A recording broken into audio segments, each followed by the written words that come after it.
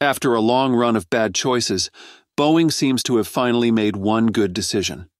After years of delays, technical setbacks, and skyrocketing costs, they're reportedly looking to end their troubled Starliner program by selling it.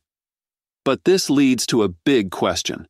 Who would be willing to buy such a problematic program, one that's nowhere near complete or fully operational?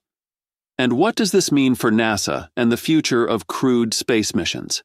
We'll tackle these questions in today's video, so before we dive in, make sure to subscribe to our channel to stay updated on the latest developments in the space industry. You won't want to miss out. After the Space Shuttle program ended in 2011, the United States no longer had a vehicle to launch astronauts into space. This meant NASA had to rely entirely on Russia's Soyuz spacecraft for access to the International Space Station. This dependency created a strategic risk, as any political tension or conflict between the two countries could disrupt U.S. access to the International Space Station. To address this vulnerability, NASA initiated the Commercial Crew Program to develop American-made spacecraft. In 2014, NASA awarded fixed-price contracts to two companies. Boeing received $4.2 billion to develop the Starliner, while SpaceX was given only $2.6 billion for its Crew Dragon. Many observers were already questioning the funding gap, with some suggesting that NASA favored Boeing due to its long-standing relationship with the agency.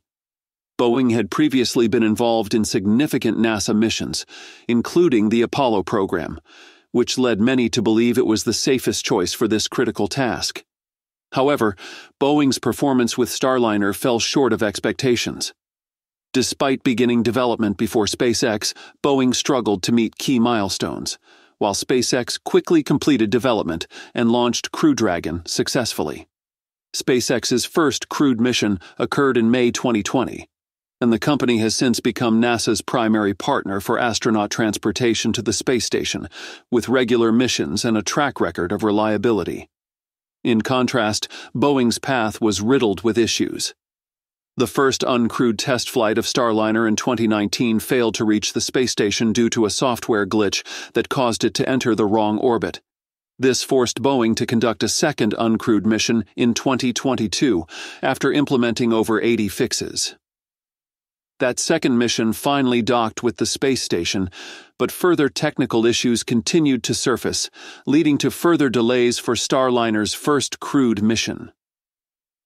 By the time Boeing was ready to launch its crewed Starliner test flight in June 2024, criticism around the program had grown. Just before the launch, engineers identified helium leaks and other issues with the thrusters. Although NASA and Boeing deemed these issues manageable, problems persisted once Starliner reached the space station. The thrusters underperformed, and additional leaks developed, raising safety concerns.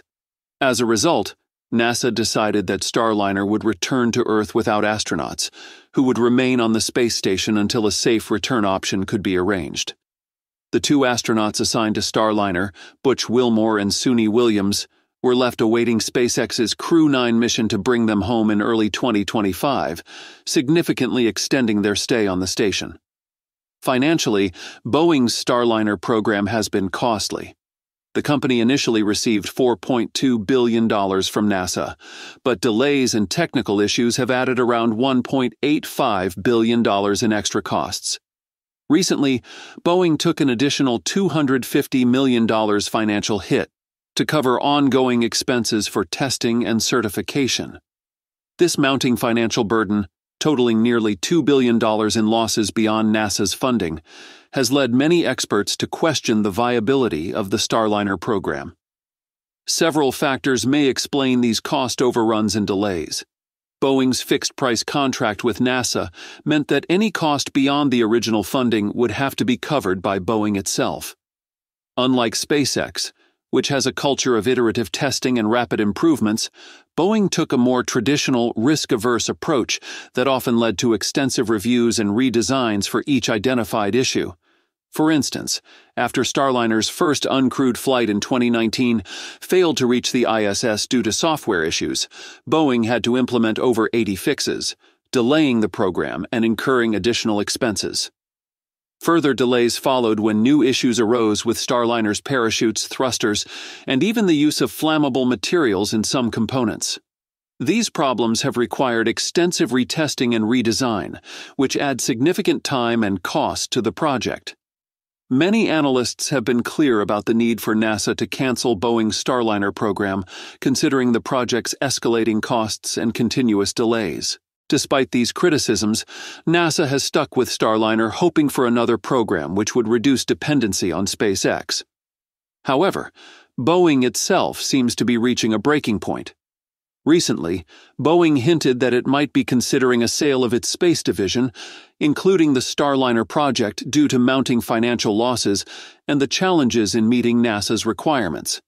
The big question here is, who would actually buy the Starliner program, given its extensive history of delays, technical issues, and cost overruns?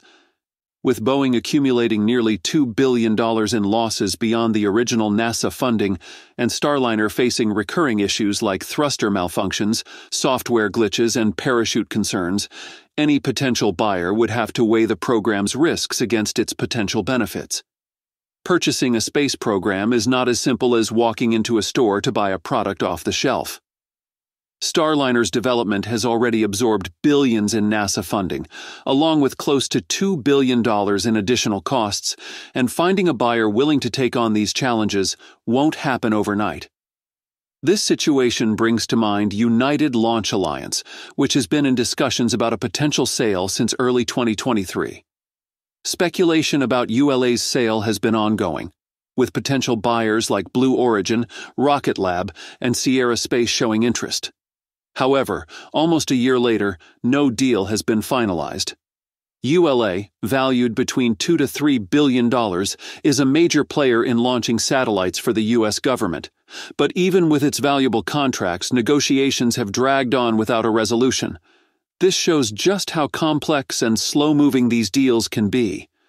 What's ironic in this situation is that Boeing owns half of United Launch Alliance, which has also faced challenges recently, and now Boeing's Starliner program is struggling with similar issues. This situation has led many to question whether Boeing's broader management approach is part of the problem. Boeing has had several recent controversies.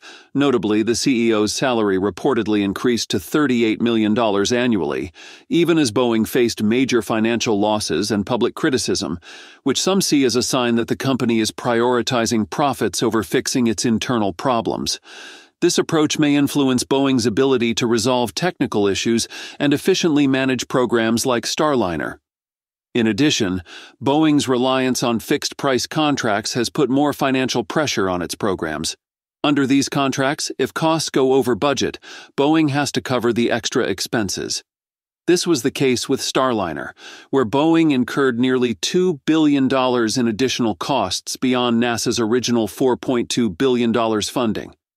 Issues with Starliner's thrusters, software, and other components added unexpected costs that Boeing had to absorb, contributing to the overall financial strain on the company. If Boeing decides to cancel or sell the Starliner program, NASA will be left with only SpaceX as an option for transport, something they're reluctant to rely on entirely.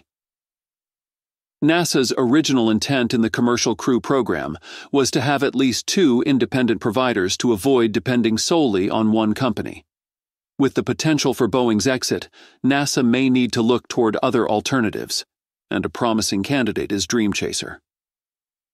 The Dream Chaser spacecraft is a unique spaceplane developed by Sierra Space, designed to be reusable and capable of landing on conventional runways, similar to the retired Space Shuttle. Unlike the capsule designs of SpaceX's Crew Dragon and Boeing's Starliner, Dream Chaser's winged design provides a different approach to re-entry and landing, making it a versatile option. Dream Chaser has already been selected for NASA's Commercial Resupply Services missions to carry cargo to and from the space station, with its first mission expected in 2025. Although the current Dream Chaser is a cargo-only version, Sierra Space has plans to develop a crewed version that could potentially transport astronauts in the future. Dream Chaser's reusability and the option for runway landings bring significant advantages in terms of turnaround time and operational flexibility.